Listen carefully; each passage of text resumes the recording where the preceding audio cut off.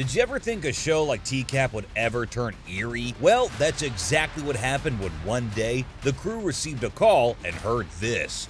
My little angel, I love you, baby, so much. Know what that sounds like? A crazy beast on the loose, which means the crew were now tasked with nabbing this sinister freak before it was too late. There was no time to waste. The crew had to be ready for what would be known as one of the craziest stings to have ever taken place. Before getting into the details, let me give you a quick glimpse into what a dictionary definition of scumbag looks like. Yup, that's him. If you failed to recognize this face, then perhaps you would be more familiar with this one. This is the vile monster himself, Michael Gentile, and what he's up to now will leave you surprised. This 64-year-old bozo came to be known as the dictionary definition of the beast. Deemed as one of the oldest morons to ever arrive at the Sting House, the conversation he had with the setup was sickening to say the least. Right off the bat, when the crew caught on to the jerk, a limo driver in profession, they had no idea what they were getting themselves into. The crew were about to uncover a very peculiar obsession of this oldie, and nope, they were not ready for it. While most morons share pictures of themselves during online conversations,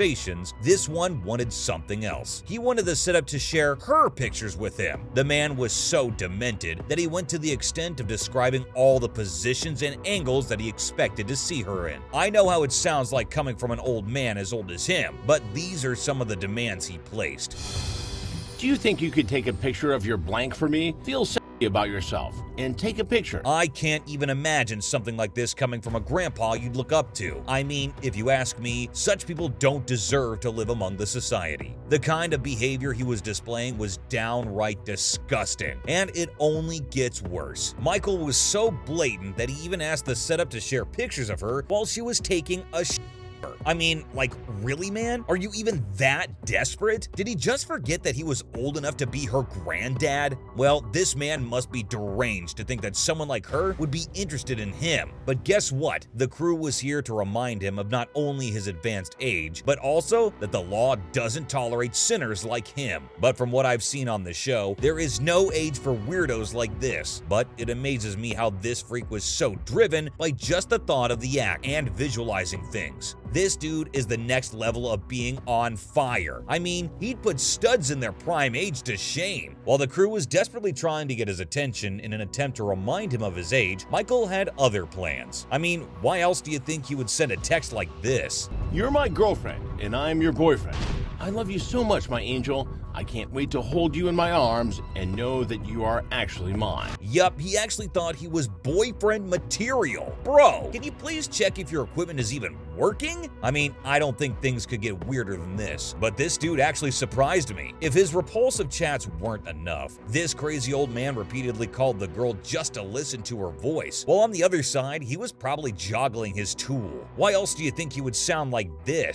My little angel, I love you, baby, so much. Damn, that voice just hit me like a bolt of lightning. I don't know about you, but it sure did send shivers down my spine. I mean, how dreadful can you be to even think of talking to someone who is decades younger like this? But you see what he was trying to do. He had already established the fact that he wanted to be a boyfriend. So the only thing he was trying to do through these repulsive telephone conversations was try and steady their relationship, kind of like to cement it and gain her trust. Wondering why? Well, to get her pictures, of course. Now, this man was hell-bent on getting what he wanted, and he didn't mind courting for almost a month. Yep, Michael was so obsessed that he repeatedly sent frisky messages and voicemails just to woo the setup into his trap. But what he didn't know was that he was already in the clutches of the law, and this time, there was no escape. However, Michael was unaware of the several people working around the clock to nab monsters like him. Why else do you think he would share pictures like this? By the way, that's not a meme. It's a picture that the man himself shared with the setup during his long conversations online. When the picture hit the internet,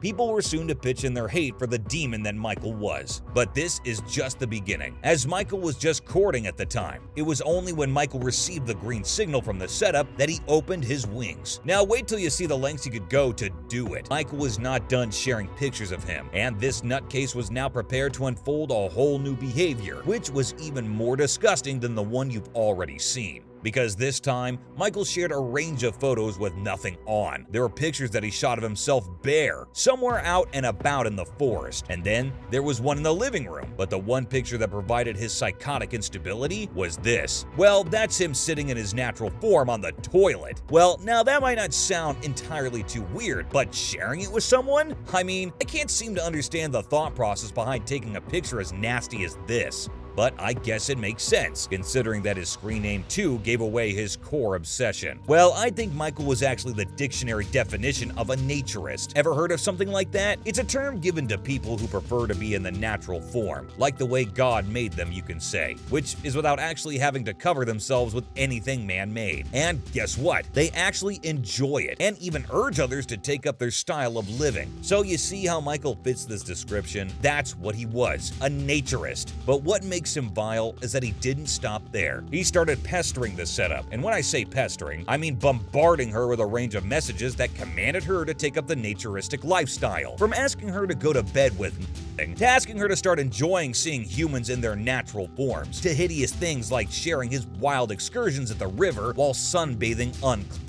Honestly, Michael deserves to land in prison for this behavior. But what makes him even more scary is the fact that he saw 2 other random girls at his excursion site by the river, and apparently they reminded him of the setup. Now, what makes this statement scary is that I hope Michael didn't meddle around with those chicks he saw earlier, because men like him can't be trusted. Well, it looks like we already have a good picture of what the man is all about. You won't believe it that I'm only getting started on this guy. It looks like this jerk was such a lowlife that he had absolutely nothing else to do than to engage the girl in some explicit conversations. And before I forget to mention, this psycho grandpa also asked the girl to imagine something hideous. I want you to imagine that the banana is me. Now, I don't have to go into the details of what he expected the girl to do with the banana, because men as deranged as Michael can only think of one thing, and you already know what it is. What's more is that he wanted her to take pictures of herself doing the deed and share it with him, because this handsome hunk was in tutor mode. Of you.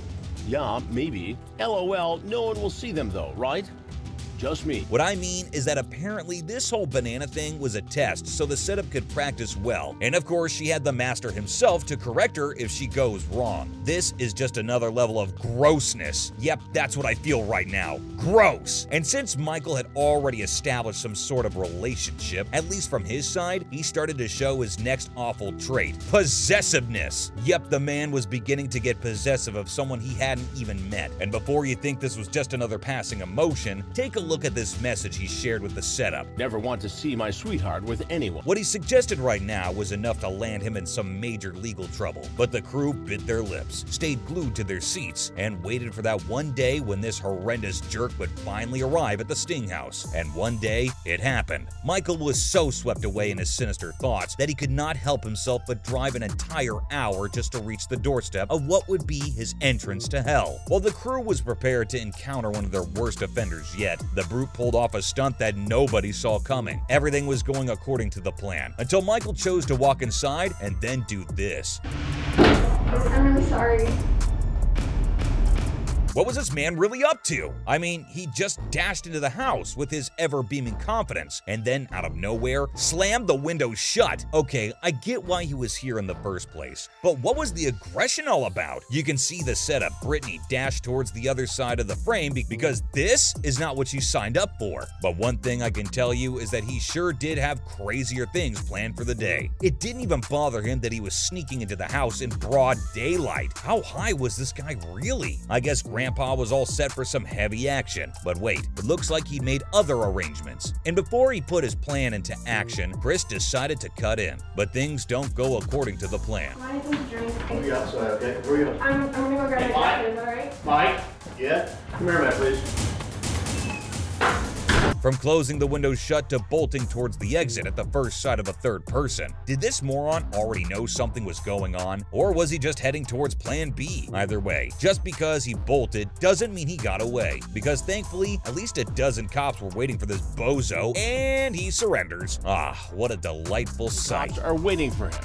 Got anything on you? Well, serves him right. At least he knew that there was no use putting up a fight. Slapping the cuffs on him was just the first step towards understanding what lies is within the filthy mind of Michael Gentile. But that doesn't mean he can undo all the trauma he has already caused to people. However, it wouldn't mean that he wouldn't be able to repeat the same thing again. Before transporting him to the nearest interrogation center, the cops searched him and found a dangerous metal in his car. Well, it looks like Michael had plans to use not just his joystick, but even a knife. Seriously, dude? What were you planning on, really? Sadly for him, neither of his tools were going to be in use on this special date that he had with the detectives. On searching him further, the cops found a very interesting thing about him. They find a key card for a local hotel. Now, why would this old bozo need a key card to a local hotel when he has a house just an hour's drive away? Well, things are about to get even crazier from here. While the cops waited for the judge to issue a search warrant, and the line of questions he was to face was nothing compared to Chris's gentlemanly poise and behavior. The cops were brutal. So brutal that it got him speaking. When they checked with him about his marital status, this is what Michael had to say. Single, divorced, married? Married. Soon to be divorced. Well, I'm glad he had at least got one thing right. This jerk, you see, had actually lied to his wife, who he dearly called the witch. I know, sounds crazy, but he told her that he was just going out to help a friend. Well, I think the very fact that he called his wife a witch says a lot about his character and the kind of relationship he shared with her. Well, I think she should be glad that it's over. Who was she even married to all these years? Just look at him. While the cops are doing their job, Michael doesn't faze at all. And finally, Michael learned about his bail amount, which was a whopping $500,000. And guess who he reached out to? His wife! And in 3 words, he summed up his situation when he said, I'm in jail. this. Oh, that was as smooth as it can get. Plain and simple, yet loud and clear. But what kind of wife would be willing to bail him out of the sticky situation that he was in? And here's the funny part. She actually thought it was some kind of a big joke, because who would imagine in their wildest dreams that their husband would land in jail for meeting a friend? This is not a joke. If you want, you can call back to the police department. I can give you that number. Well, the joke's actually on you, Michael, and it looks like he knew things were gonna boil up. And before that happened, he signed away his right to remain silent. The moron then went on to convince the cops how he thought the setup was in her 30s, and then claims to talk about this. What was your dialogue between the two of you? Just different things about everything. Like, Did he just really say that? So he was talking to a 30-year-old about school? Yeah, right. It looks like Michael was running out of ideas, because he next said that he thought he was in a role-playing chat room. How much more are you gonna embarrass yourself, man? Just give in already. This bozo was talking as if he was going on this anonymous date. And guess where he thought he was headed to? hers? Our parents. 30-year-old lives in her parents?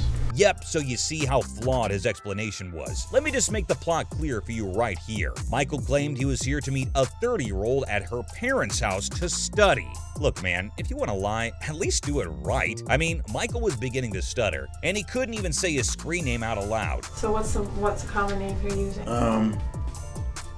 What is even scarier is that Michael admitted to being a frequent user of social media and dating platforms. Gosh, I can't imagine how many innocent souls he's held in his grip before. But Michael never budged. No matter how much the cops tried to tighten the noose around him, he persisted to be firm. It said she was 34. No, it doesn't. Yes, it does. And that face of his just can't make a thing out of it. Was he in denial that he got caught, or was he actually freaking out inside? What do you think? This man is every parent's worst nightmare, and he was finally shown to the place he deserved to be in, the holding cell. But what is this I see here? Were the cops gate crashing his house, maybe? Police with a search warrant. Well, remember the key card to the hotel room from before? This was that very same hotel he had booked. The same one where he wanted to lure the setup into. And this hotel had more horrors than they expected. This was Michael's den, and the cops were shocked to find a whole lot of things, including this. Oh, there's the knife you was talking about. Whoa, it looks like the cops had hit a jackpot. This would be more than enough to gather all the evidence they needed to land someone as vile as Michael in jail. But nobody was prepared to find this. They find Gentile's digital camera. Well, what do we have here now? A camera? It looks like Michael had planned to make an entire film out of his encounter when they got busy. And to make things worse, there were already enough pictures of similar encounters in the camera. Now, this was gonna make the case even more solid. Something Michael will never be able to come out of. Well, hear it from the chief himself. That is an additional crime and an additional factor that we have to weigh. No wonder he was coaxing her to take take a drive with him. This was indeed a big violation, and Michael was soon charged with a long list of offenses, and he pleaded guilty to all of them. I'm glad this jerk had to spend several years in Connecticut State Pen, just as he should. The not-so-gentle Gentile was locked up in the slammer for 4.5 years, which would be followed with 10 years on probation for 10 years and a lifetime registry in unsavory lists. Tough break for him, huh? Well, not really. He deserved it. Here's the latest picture and information that got on him online, and I think he looks just as repulsive as before. The man was officially released from jail on January 4th, 2021, which means he is a free bird now. Who could go back to what he was doing? Who knows? There may be more weirdos doing nasty things after being released from jail. One can never be too sure of morons like these.